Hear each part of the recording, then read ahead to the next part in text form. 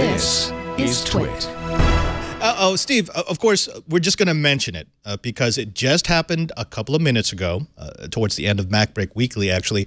There was a, I'm not even going to call it an exploit. I'm just going to call it someone fat-fingered something when they were releasing the new version of OS X, OS X, that allows someone to put root as the username, no password, and just enter that in a couple of times and then gain access to root for macOS X. That's bad. It's going to be patched within, I'm betting within the hour or so. But I don't want to cover it because I'm more interested in figuring out in the post exactly what allowed that to happen. Well, okay, so what little we know, because I mean I was learning of it. I was finishing putting the show together when the news hit, so I don't have any additional detail. But there's an important takeaway from our listeners, which is that they need to make sure no one has access to their Mac OS X machines in the interim. This is a complete security bypass of all logon authentication for this latest version of Mac OS X.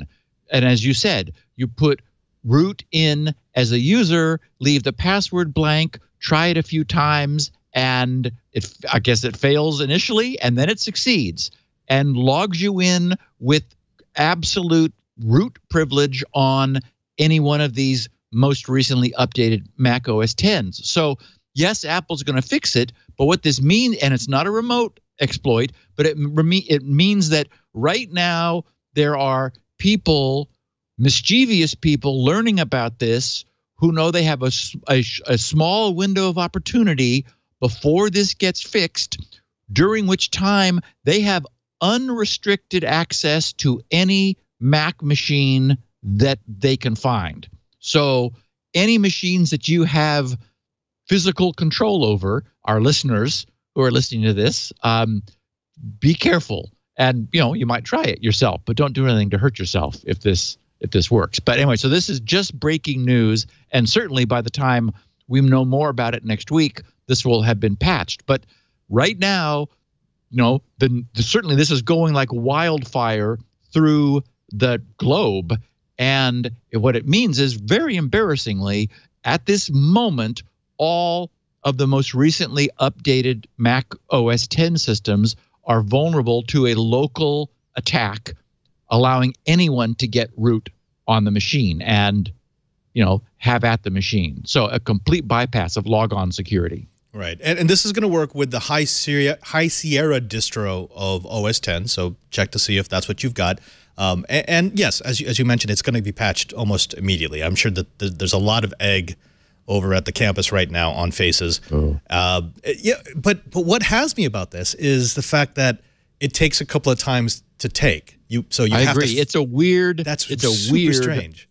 Weird bug. Yeah, this is not a hard-coded password. This sounds like there's a call somewhere that ends up calling to the wrong thing if you err the authentication enough.